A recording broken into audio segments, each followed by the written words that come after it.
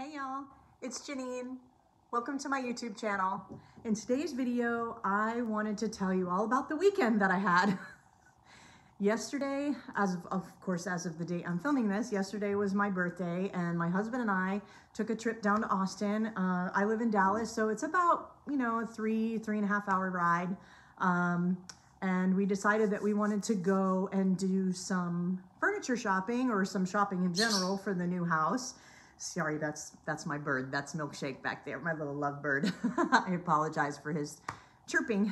We wanted to see about maybe running across some vintage shops, and of course, there's a Restoration Hardware outlet down there by it's in San Marcos, so it's about 30 minutes from Austin. So we went there. We had a good old time for ourselves. And then we found some vintage shops, kind of like a little market days, trade days kind of a thing on the way home yesterday. And I picked up a few things. As a matter of fact, everything I got is a vessel. So if you're interested in this, keep on watching. I'm going to show you what I got. The first little thing I found is this little vase, bud vase. I'm not sure exactly what you would call it. It's kind of ceramic-y, kind of shiny texture, but it has some speckling in it. I loved the way the bottom is. It almost looks like they poured the texture on top of it, and it's just a raw base. It has a little felt pad underneath right now, so I can't see if there's a maker's mark, but I just love the colors of it. I thought it was so, adorable. It's kind of small, but I thought maybe on the kitchen counter or in a bathroom, I thought that would just look really pretty. So I got that. It was $5. Can't beat that, right? The next thing I found is this about 70-year-old, she told me, bean pot. Of course, everything needs to be washed, but we're gonna do that. So she gave me some history on this piece, actually. She said it was a salt glaze, and you can tell by the texturing and the little dimpling in the glaze, in the coating, I guess. And the fact that it doesn't have a raw bottom means that they must have fired it upside down, and that it wasn't fired with a kiln. So what they would do is they would light charcoal and then wait for the charcoal to get really hot. Then they would set it in there, cover it, and they would fire it that way. Which I thought was pretty interesting. She said that this is, like I said, it's a bean pot. So what they would do is they would set this down in some charcoal, put the beans in, put a lid on it, which she didn't have the lid, but usually this lid would go in the lip right here, and cover it with dirt and let the beans cook. So I just thought it was really pretty. I thought the texture was really cool looking. It has this little ribbing in it too, in addition to the little dimpling from the salt glaze.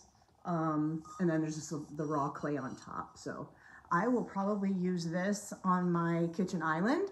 As you guys may or may not have seen, in the house that we're building, the island is a white quartz, and it's got some very light veining. And then the back of the kitchen, the surround where the stove and stuff is black quartz. So I think this will tie the two surfaces in nicely together. So that was my second one. It was 10 bucks. I said, I'll take it. These next little things, I got these in a different little flea market, thrift store kind of antique shop. And I don't know what they are. I don't know where they came from. They don't have any maker's mark on the bottom, but they're just a really pretty, ceramic cement almost looking bowls, crocks. I'm not exactly sure what to call them, but they are each a little bit different, but very similar. And I think they would go great together. So if I could put these in my bathroom with some cotton swabs or, something in them, or just decorate on top of a bookshelf, or I'd like for them to go together. I think they look great together. But there's the color. I think the color was just so pretty, this off-white creamy color. Again, they're both just a little bit different, but I think they kind of go together. So I got those. They were $15 each and they were 20% off. So good deal. Lastly, I got this ancient ice bucket. It says made in India.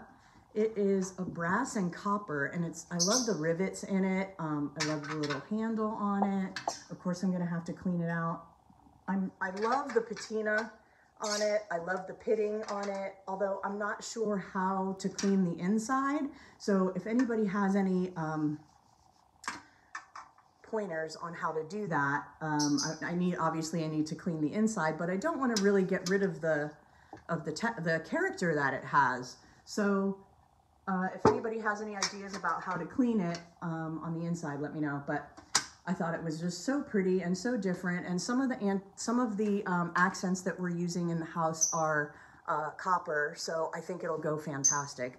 We have a game room upstairs, and we're building a little like stand-up bar kind of in there, and I thought this would be really pretty to put on the bar. Now I just need some copper tongs and we'll be good to go.